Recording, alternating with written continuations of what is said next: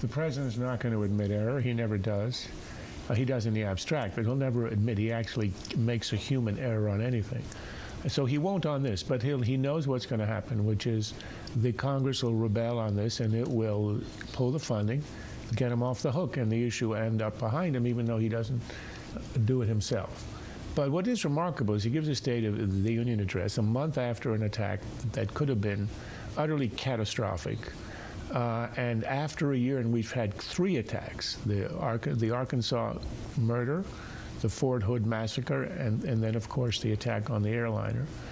And he has almost practically nothing in the State of the Union on terrorism.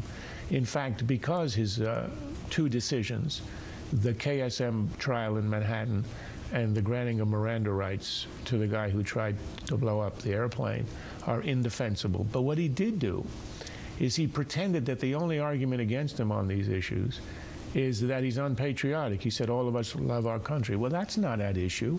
We all love our country, but there are ways in which you can defend it intelligently, and there are ways of acting which are idiotic, as his administration did in the case of allowing the bomber and the Christmas Day attack Miranda rights, and as a result, we are receiving almost no information from someone who knows about active al-Qaeda cells in Yemen. So, patriotism, it is said, is the last refuge of this scoundrel, but this scoundrel is seeking refuge in implying that his opponents are questioning his patriotism, and they are not. They're questioning his judgment. Down the line, does Congress pull funding on this? Absolutely. Looks like it. Yes, no KSM trial in New York, no closing of Gitmo. No closing of Gitmo. That'll be a follow-up.